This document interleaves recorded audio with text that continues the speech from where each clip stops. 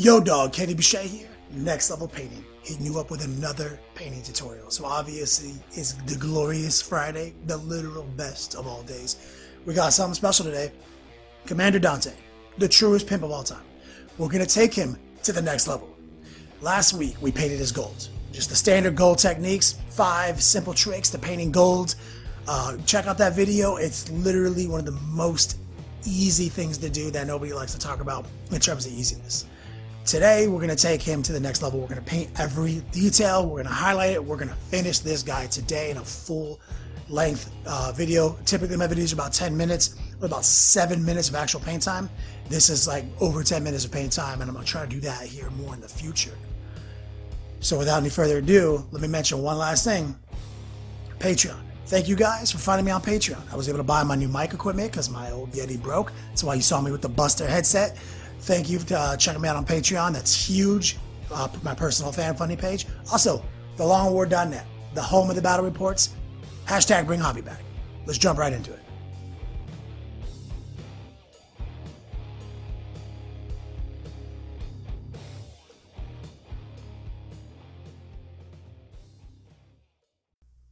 Let's do this thing. Commander Dante, the truest pimp in the Space Marine lineup.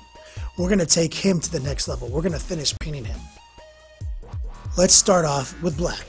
Classic Vallejo Air Black. It's probably one of the best colors in the game. It's an airbrush color, but it paints so smooth. I don't use any other blacks. I officially only use Vallejo Air Black. We're going to go through, and we're going to pick out all those servo ligaments, those I like to think of them as like rubber connections in the joints so that they can still move their heavy armor. We're going to pick those out. Hit him with solid black. You know, nothing too crazy here. Just the beginning, you know. We have to hit all those pipes on his face. We have to jump in on his shoulder pad, hit that thing black. The Blood Angels are known for a lot of reds, a lot of blacks. Dante, I'm going right off of GW's website here for how they painted Dante. So I'm using like their color palette for the most part. You know, wings white, tubes black, etc. But obviously we're doing it our own way, our own special way, because we are special and unique. As we move forward, you can see we're going to do something a little unorthodox here. We're going to grab this pale blue from the Vallejo Air series, and we're going to use it to start off our whites on all those feathers. This is a good way to create that icy, clean, super white feather effects that you see on the GW website. It's all about the groundwork, like how much time you spend on it. So I'm getting my paintbrush ready here. Got the appropriate amount of water. You do want to make sure you have your you know, I use water bottle lids to pour water. I use them as my little palettes. I drink a lot of water, so I always save the lids. I have them in a glass jar, and I pull them out, put one for my paint, one for my water, and then I just throw them away and keep going. So we're going to get a lot of coverage here. You know, layer it up nice, get all the feathers. This is a paint by numbers process. I know you've heard me say this before. We're going to do a lot of blending here. This is a somewhat advanced technique. It's going to be a lot of back and forth as you paint the feathers, you know, one way, then go back in and paint them a different way. There is a lot of natural blending to these types of things, especially on these older models where they didn't have quite the detail that the newer models have. These are OG sculpted models. Now they use computers and everything, so the detail is a lot stronger. So we're moving through, painting these feathers, paint by numbers. Do your best not to get this on all other parts of the model. This is hard to come back from if you mess up. More tedious than it's worth. You got to go through and you got to paint all the wings, you know, like, and as you go, you'll realize how many of them there are in this model. Even his belt buckles got the wings. I mean, according to the GW website, this is how they paint them. You know, if it was me, I might have painted those wings gold and maybe just painted the skull in between the white. But they do it the other way, so I'm going to do it that way too, because I'm just trying to keep it true to the 20-year model that this is, with their 20-year paint job that they've had on their website. And even his backpack has them, but I'm going to cut some of it out so you don't just see the monotonous. We're going to go to our Vallejo Air White, another good paint, and we're going to go through and we're going to start blending somewhat carefully the white into the feathers. Like, you know, if you were a pimp, you could just hit each one of those feathers out perfectly. And for the most part, I am doing that, but I'm going to come through and I'm going to blend it back with the blue, so I'm not too worried about it. I like to be organic with my blending process, but somebody who would be a beginner, you're going to want to get a real good detail brush, and you're going to want to just paint a skinny white line basically over those feathers and leaving the blue to show through. I'm going to blend them in. You see here, I'm just going really gangster on the left wing, and I'm going to come back in with the blue and I'm going to blend it back. And I'm going to kind of do a reverse. I'm going to paint the blue in between the feathers to create that contrast. I love a good solid blend. It's where I like to live. Obviously, being an airbrush artist, I like to create as many interesting transitions on a model as possible. As you can see, it's just like I've just abandoned the idea of slowly painting each feather over at this stage, and just started building up that white. It's hard to see the white, obviously. White, the light really bounces off the white, and I'm not a professional, so I'm gonna hopefully fix that with my lighting equipment here soon. Shout out to my patrons on my Patreon page for giving me the money to upgrade at least my new mic for now. Still using the old camera, but we'll get there, guys. It's a journey together. We'll bring this hobby back. So you can see we've done that white. We've started building it up on this chest, and now you can see something's happened there. I've gone through and began the beginnings of the blend. So just trying to show off the model, show you all the feathers and what we've done here, and flip them around 360, give you the full look. I'm trying to show more with my videos. I've had a few complaints that I wasn't showing enough, so let me know if you guys like this new formula. Same thing. Let's go in and blend the belt buckle. Exactly the same protocol as the chest. Literally all the wings are going to be super lame, and they're going to take up more of your time than almost anything else on Commander Dante, because we're not going to use a wash. I don't want to dirty them up with a wash. I want to keep that icy blue, that pure white over that blue. Like, see this big feather on his arm? Literally did what we talked about. I went in and I painted each strip of feather over that blue. Same thing, jump in, start working on it, and so you can see that one wing is mangled on the one exhaust vent on his backpack, and you can see that's the beautiful wing over his axe arm, over his melta arm. That is just a mangled piece of resin that I'm just doing my best to keep it looking somewhat like it's a wing. Stupid fine cast. Anyway, that's simple blending. Let's jump right into the metals, the actual silvers. There's not very many of them, but we're going to use Vallejo Gun Gray. We're going to find everything that we feel should be silver, which is, just like I said, not a whole lot of things. I think after the barrel of this melted gun, maybe a couple of other details on his gun, and maybe his axe, if I had to guess. But obviously, I just painted this guy. I know what I did. So, basically, you don't want to jump the gun in a lot of places, and here's a place I'm jumping the gun. I'm painting the silver on his axe, knowing full well that later I'm going to airbrush some effects on that axe, and I'm going to mess up and overspray, because that's what happens, onto that silver, and I'm going to have to just paint the silver again.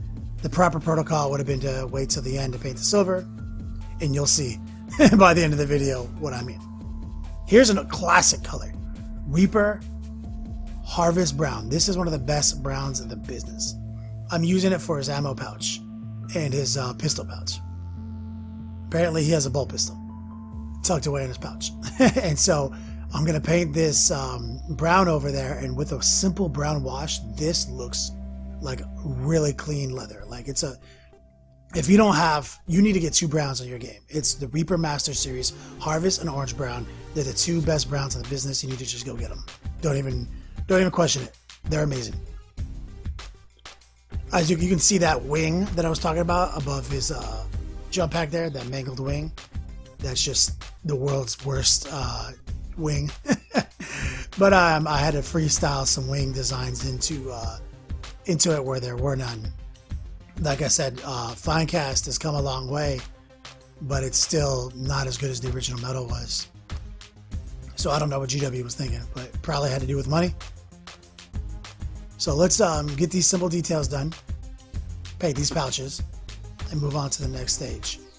I get a little impatient when I'm waiting for the littlest details in the model. Like I know there's all sorts of things to do still, like the red purity seals, the red gems on his head, the gem on his chest.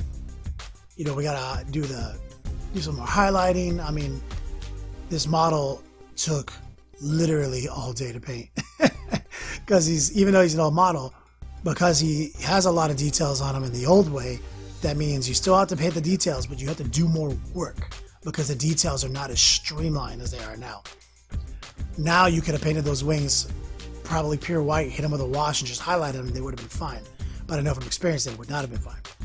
We're going to paint the reef on his head, and GW paints it green. So I literally grabbed random dark green from my toolbox, painted it dark green, and then random bright green, and I'm going to highlight it bright green. You don't need to overthink it. Any green shall do. The parts that you don't really want to deviate from here are the blue to white transition and the golds from the first video. Everything else is really up to you. It doesn't matter if you have a good brown that you like, if you have a good metal, you're going to get relatively the same effects. My favorite, the reason that like that black and that silver are my favorite is because they have easy application, not because of specifically how they look. And now we're going to go in and, you know, like I said, we're highlighting that reef, pop it out, no washes. We're using a lot less washes for this part. Like if you want, I want this model to look as clean as possible. So washing is kind of more of a dirty look, and we've already done all that and come back from it. Like Dante is going to look as pristine as possible. He does not play games. He keeps his armor clean, and he has people to do that for him when he doesn't have time. So he will always look clean. So as if to contradict myself, I'm going to pull out a wash just to hit those purity seals and those ammo pouches because they need it. The purity seals are, it's just my technique. Yeah, I don't know why I do them. I like the way they look with a little brown wash on them. And obviously the leather pouch needs a little bit of brown to make it look realistic. I don't know what he keeps in those pouches, but he's pretty serious about them. So, he does his thing. And so we're also, while we're at this stage, going to throw some wash on the Meltagun. Keep it real, keep it used. We're going to do a couple of effects you haven't seen me use in a long time. But before we go too far with those effects, we're going to highlight those gems. Got to hit that, I've done more work. Like, I'm being deceptive here.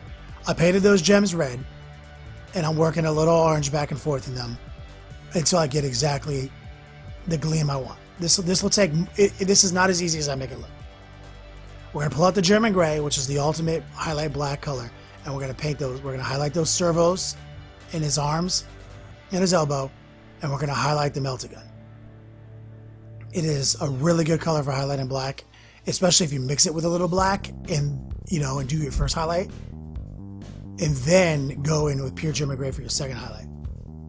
It's just a really great color. I can't say no good things about German gray.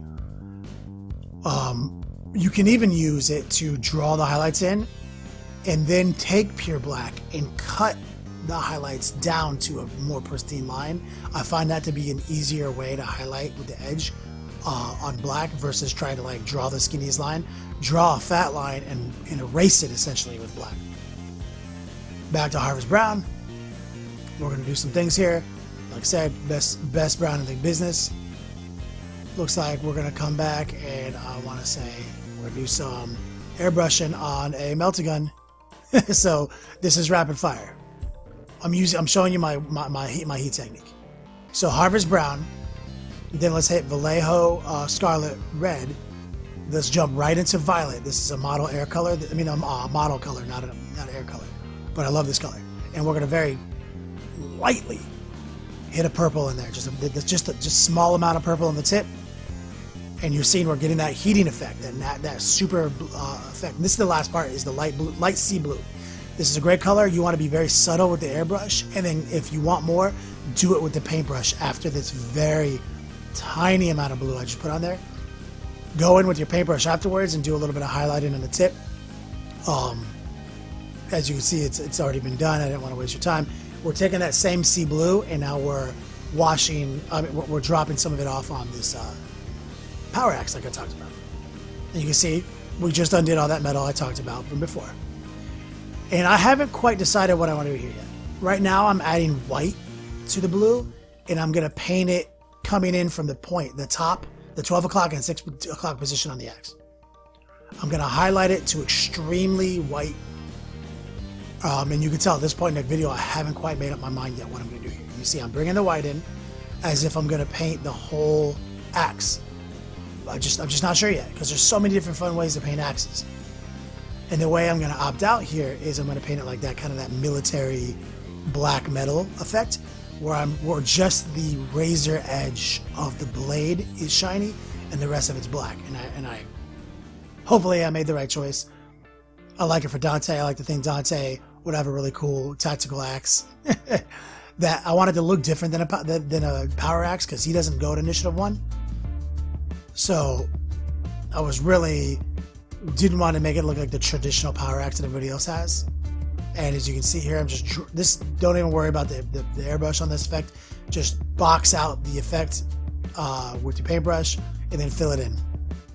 You know, follow the line you just established. Be very careful here. If you mess up this line, you will have to do it all over again. So this, you know, patience is the name of this game right here. And this is something I've done plenty of times, you know.